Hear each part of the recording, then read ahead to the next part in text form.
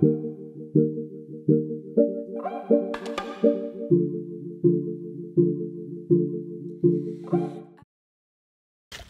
morning, guys. So I am just on my way to work and I'm feeding Archie at the moment. He's had a little bit of a laminitis episode, so having to come down here because he's yarded and feed him in the morning, which we normally actually don't do. They get fed once a day. So I thought that this video is going to be a little bit of a mixed match. I'm going to bring you along with me to a few different things, and we're just going to see how that goes. So I thought that I would bring you with me today, and we'll start the video here. I've got work and then the vet might be coming, so we might be able to see if we can get some clips of that. Edda is going to the vet as well in a few days, so we'll add that in here too. So I hope you guys enjoy it. It's good to see you all again, and we'll talk to you as we go along. Bye! So it is going to be an absolutely beautiful day today. It has been raining and been freezing cold in Melbourne, like really uncharacteristically. I think it's been the coldest spring since 2007. And of course, on the day I need to go to work, here's Archie. The day I need to go to work, it is sunny and it's probably going to be 26. So I'm here to take the rugs off and go to work. Not a great time.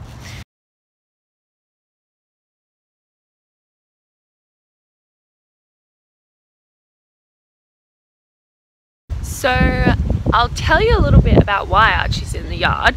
As I said before, he's had a little bit of laminitis, which he's never had in his entire life. So he was fine one day galloping around, weren't you?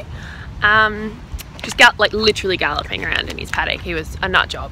And then the very next day he couldn't walk. He was rocking back on his hinds, and it was pretty obvious that he had what people would sometimes call founded, but just some laminitis. So because he has a club foot, I've explained it on my Instagram, but I'll see if I can do a good job of explaining it here. He's got a club foot, which means that the pedal bone in his foot is already turned a little bit downwards, and it's a little bit closer to the sole, so it's a lot worse with the laminitis in that foot. So he's still quite lame. The vets came, x-rayed him, because he actually went down and we couldn't get him back up, which was really scary. We've never had that before. So couldn't get him up. Eventually did get him up. He was such a cute little boy. He was lying down nickering to me. He was like, I think he knew we were there to help. So doing much better. Vets came and x-rayed him. He's still on a lot of bute. Stop it. Doing better, but obviously he's still quite sore. It'll probably be 6 weeks that he's off now. 2019 has not been a good year. As you know, Marco just had his pretty bad injury, and now Archie's off as well. So I've got Lady, who's looking very fat, so she's going to come back into work and then hopefully be sold in the next 2 to 3 months. So we'll be working on her because I don't have another one, and hopefully the foal will be born as well soon. So Edda isn't looking like she's going to go anytime soon, so praying she gets a wiggle on, but I guess she knows. And I think it's actually the foal that decides when it's ready to come out. So I guess it needs to cook some more. Hi guys, so it is the next day now. I think I said vet was coming in my last thing, but I definitely meant farrier. Didn't get any clips of that, but I'll just recap what happened with that there. So don't really, you right? Just licking my hair. The vet gave a vet report for the farrier to do. They needed to shape Archie's foot so that the sole of the foot was like the middle part of where all the pressure was going, so taking all the pressure off the toe. Archie seems to be walking a little bit better. We're trying to ease him off the bute, but he's probably not improving as much as we would like. Are you? So obviously bute isn't great for horses to stay on, so we really do need to wean him off it now. He does seem to be a little bit better since we've done the work on his foot, so hopefully he continues to improve, and hopefully he can come back into work in about 6 weeks. I'm crossing my fingers. I've got lots of plans still with Archie. I've had him for 11 years. He's my baby, aren't you? Well, Marco's getting jealous now because Yes, you're a good boy. Poor thing is getting so annoyed in his yard. But anyway, today is the day that Etta goes down to the vets, which is so exciting. Just down here to give Marco some work. Obviously I only have Lady and Marco now to work. So I'm gonna work Marco, and then, yes, I know, it's boring, isn't it? Boring. God, I didn't think I was that bad, guys.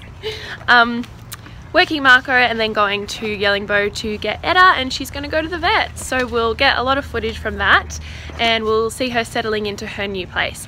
She, as of a few days ago, she still hadn't really bagged up at all. So I'm hoping that she's a little further along, because she's going to be at the vets for a long time, I think. Honestly, I think Marg says that she bagged up pretty close to foaling, but she doesn't really remember, as her last foal was 6 years ago.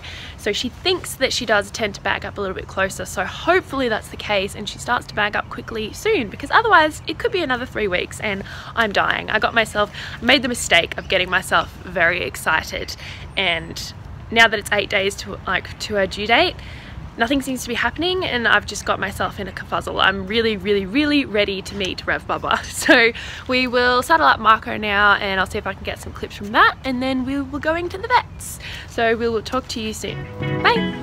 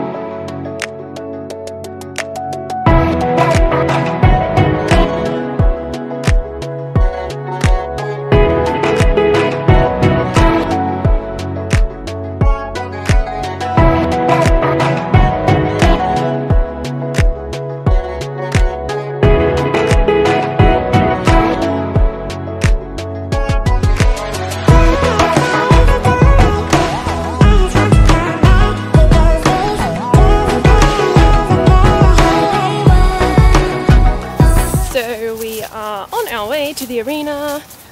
Archie's going to get upset, even though we're literally less than 100 meters away from him and we are in full view. Cue. Poor Archie. So Marco has also been out of work just for a little while. I think he's had like 3 weeks off, just because of life. Life has been very busy lately, with the foal. I just finished my uni assignments, Archie getting his laminitis. It's just been hectic. So I've actually got a show, like a proper show with Marco, sorry, there we go, that was a slip of the tongue. So with Marco, can't take Archie obviously, so Marco is going to Triple T showing, so need to get his butt into gear. So it should be good. So God. So yes, getting him back into shape. Can you not? So we'll let's get this started.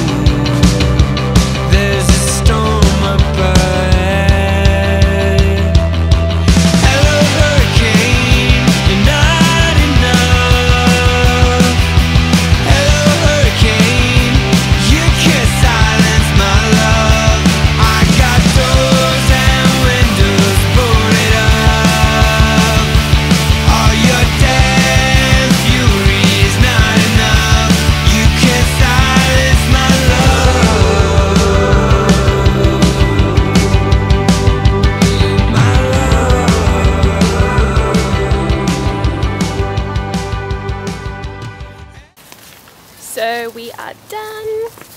It was interesting to say the least.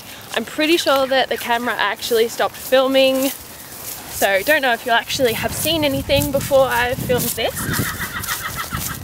Honestly, can you hear that? Wait, whoa, manners.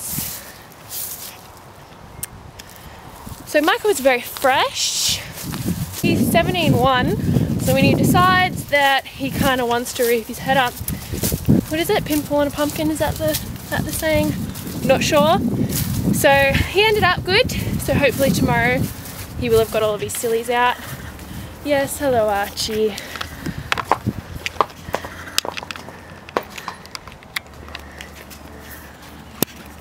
Your boyfriend's back. Is your boyfriend back? Marco does not care. So we will saddle up now, unsaddle now, and then go get Etta. See you guys soon.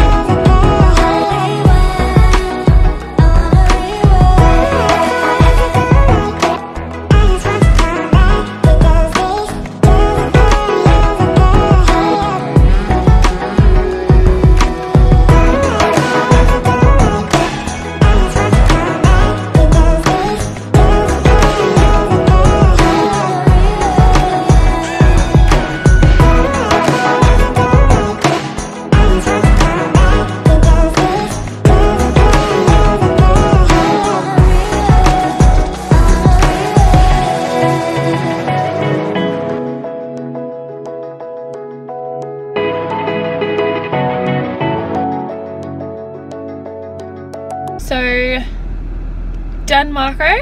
I did Lady as well, but I didn't film any of that because honestly it's pretty boring.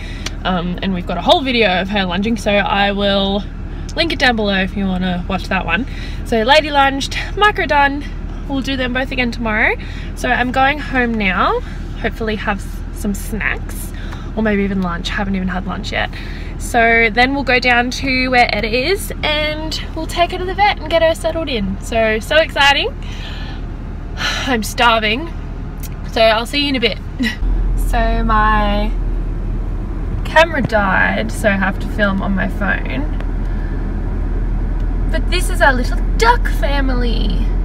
I'll insert a clip here of them when they were very little. And look at them now. They're so big. Such a huge family as well. I'm wondering if it was a blended family. Sometimes I think that happens when, I don't know how it happens, if the parents die or if another pair just steals the babies. But look how cute they are. And they've all survived, every single one of them. Which is amazing because there's foxes and dogs and owls and basically everything. So cute. So that's good.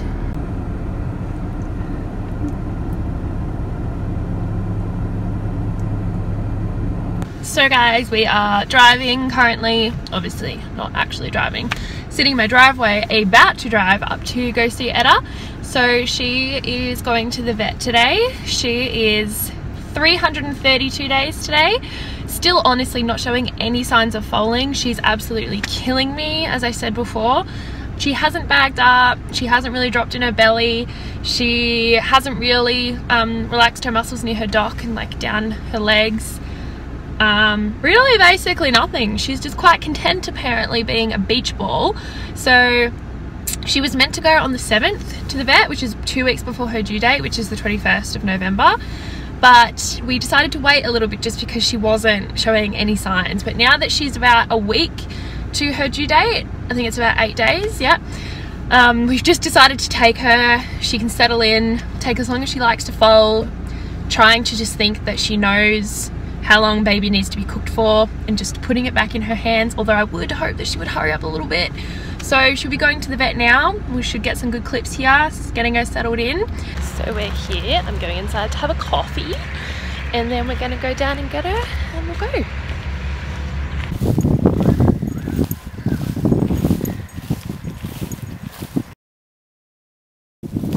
So here, the last time of actually being pregnant, the next time we'll be here, we'll have a little foal. So exciting. I don't know if you can hear me because of the wind. Hey mama!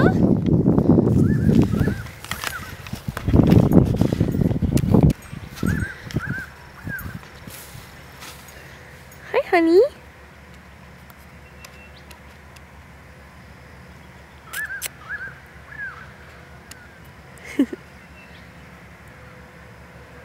What are you doing?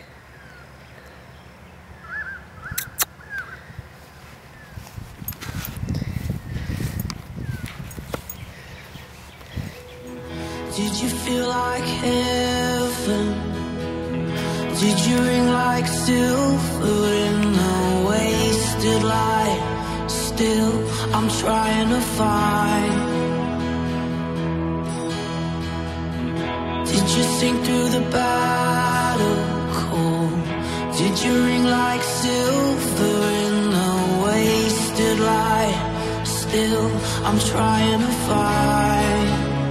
Saw it beneath your eyes. It's funny that I think of you right now, knowing of the years that turned to cloud. I'm still coming down, and you know it ain't that way. Feeling all the things I could not say. I'm still coming down. You're still coming. Hi, Dolly.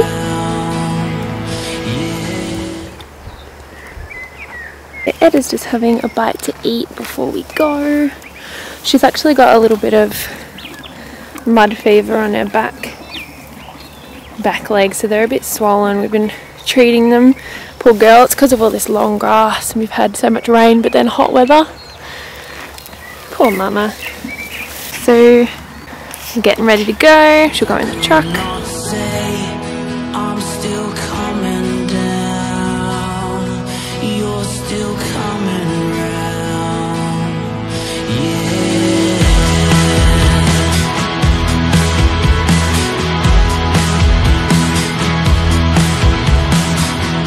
Did you feel like heaven? Did you ring like silver in my wasting light? Still, I'm trying to find. Did you sink through the back? So we are here. We're just about to get it off at this stunning property. There's another pregnant mare just here. So we'll talk to you guys soon. I'm not sure how much I'm going to be able to get. Beneath your eyes. It's funny that I think of you right now. Knowing all the years that turn to clouds, I'm still coming down. And you know it ain't that way. Feeling all the things I could not say. I'm still coming down. You're still coming round. Yeah. How do I redefine all my love for you? I guess I look to the sun with you. Look to the sun with you. I'm still coming down. It's funny that I think of you right now. Hi everyone. So it has actually been a while since those last clips when we dropped Etta off at the vet's, and a lot has happened since then. So Etta is now back home. She was only there for about 4 days. So when she got dropped off, her mud fever that we'd been treating for a little bit, that I think I mentioned, actually flared up a lot. So they were really swollen. So we had to get the vet out to see, because obviously what we were doing, because you can't use steroids on a pregnant mare, so we were finding it, we were keeping it under control, but then it just kind of got a little bit out of hand. So she had to go on some antibiotics, and we had to take her home because she needed to be treated twice a day. So it was just too difficult to have her at the vet's, and us going there was just a bit hard. So as you can see, she's safely at home now, and we've actually decided to have her foal down at home, which wasn't the plan, but I think you just need to go with the flow with horses. So not the plan, but she's not a maiden mare, so it's not her first foal.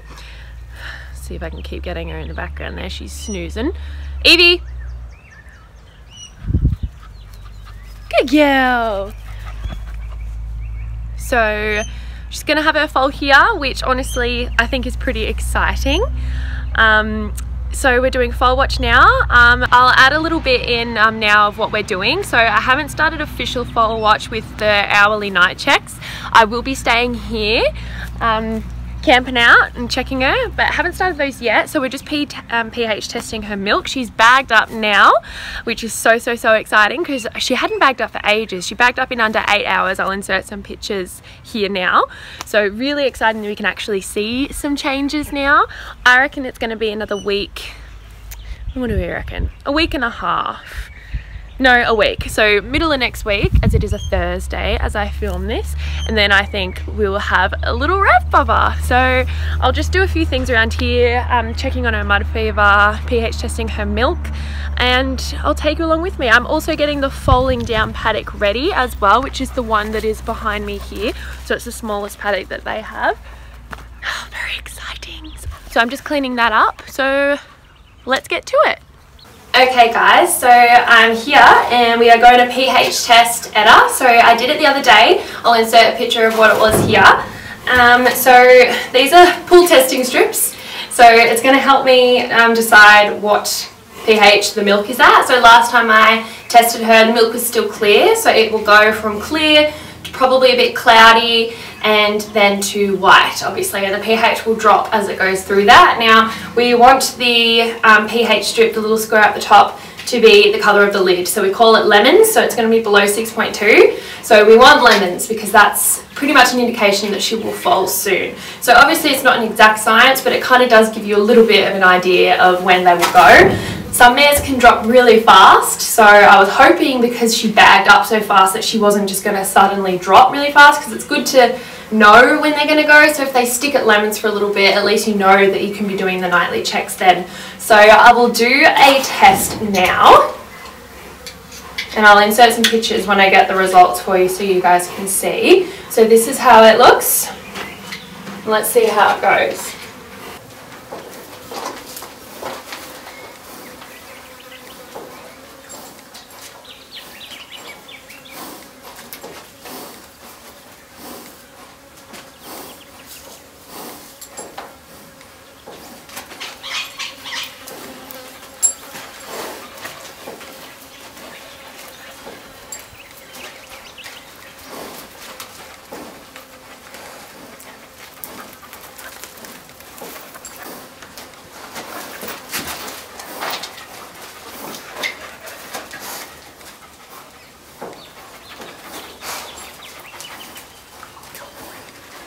So it's a little bit lighter, I would say. So I'm just going to take a photo for you guys now. So it's probably gone down a little bit. I'd say it's in between 6.8 and 7.2 now. So the bit where it went straight away was actually quite orange. So that's really, really, really exciting. I think that it's going to be about a week away. So probably it's Thursday today. It is Thursday the 28th. So I will guess probably around midweek next week she may go. Not an exact science. You're kicking the stable. You sick of it too? Yeah. It's not dropping really, really quick though, which is what I was kind of worried about because she bagged up so quick. I thought that she might also drop in her pH really quick because some mares can do that. She may still do that, but I'm hoping that she'll sit at lemons for a little bit so that we can get a proper foal watch going. We can kind of know when to expect something's going to happen. So I'll give you a little look-see at her udder.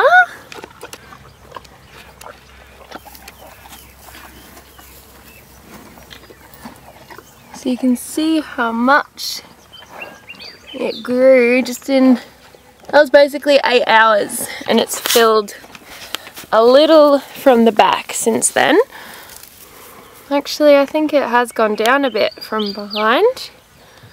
Since I'll insert a picture here of what it was yesterday, it's actually gone down a bit. Oh, Etta. So yeah, you can see that's gone down quite a bit. This is her butt. She's rubbed out a little bit of her tail. So it has dropped a little bit. You can see it's a bit more pointy.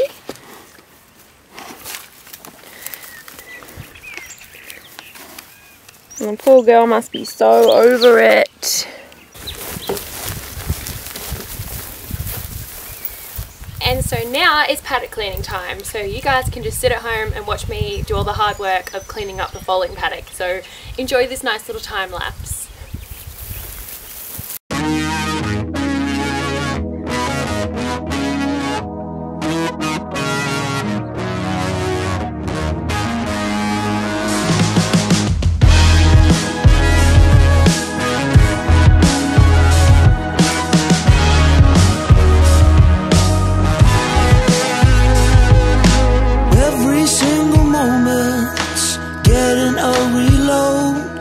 Before the winter rain, the same people spoke, walking through a third eye, psychic spirit road, dreaming far away, far away.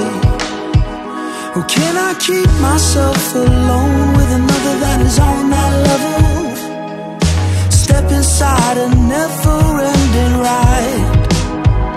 Oh, I don't need to fake it, I can't take this if I know the way. So shine a light, illuminate. How are you now? I'm a bit witty, I must be tripping.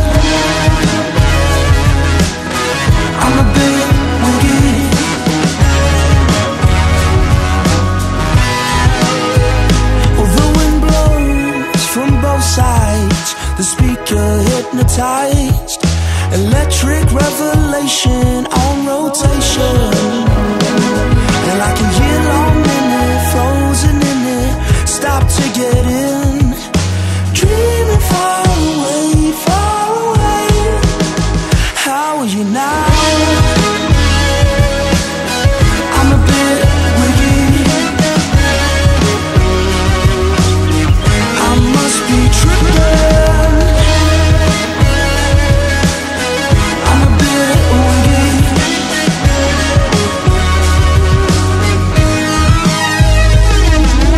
I keep myself alone with another that is on that level. Step inside a never-ending ride. Oh, I don't need to fake it, I can take this if I know the way. So shine a light on me.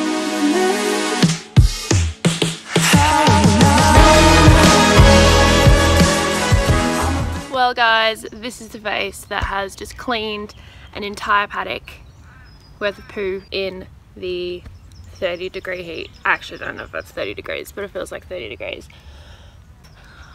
I am dead. I didn't bring a hat or sunglasses. I'm so stupid. I live in Australia and I still can't get these things right. I'm dead. I'm actually dead. Evie's dead too.